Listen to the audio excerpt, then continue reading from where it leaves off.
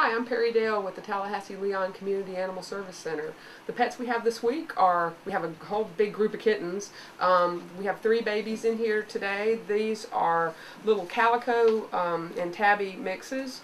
We have Jezebel, Seinfeld, and Garfield. And as you can see, they just love to play.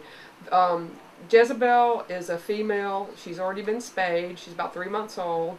And Seinfeld and Garfield are also 3 months old, and they've been neutered. We got them on June the 3rd, so they've been with us for quite a while. They've grown up here, but they're just sweet little kittens, and they are part of the same litter, so if you'd like to expand your family by 3, I would love to be adopted together. Maggie is an Australian Shepherd Alaskan Husky mix, as you can tell from her face with the black and white markings on her face. She's 2 years old. She's a spayed female. We got her on July the 8th. Her family couldn't keep her anymore, so they brought her here, and she's had the best attitude since she's been here. Just always upbeat, always happy, glad to see anybody. She'd make a great family dog.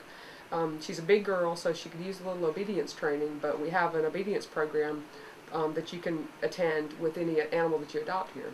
Sarah is a tan and white Welsh Corgi American Bulldog mix.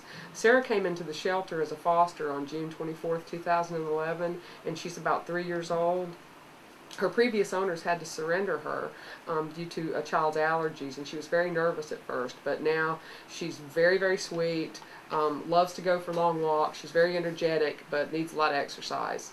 Sarah is heartworm positive, but we do have a program that we can help you with the cost of that, so please consider Sarah.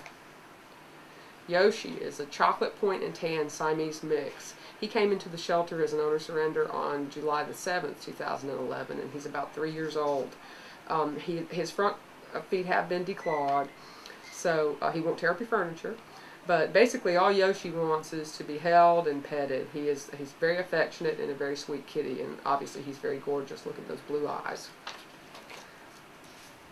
We have a free spay and neuter voucher event on Saturday, July the 23rd at the Smith-Williams Center. So if you have some pets that you need to have spayed or neutered, come on by, get a voucher, and you can have that done. As you can see, we have a huge pet overpopulation here, so anytime that we can help out with getting animals spayed and neutered, we're all for it. So stop on by, Smith-Williams Community Center, 10 o'clock to noon, Saturday, July 23rd.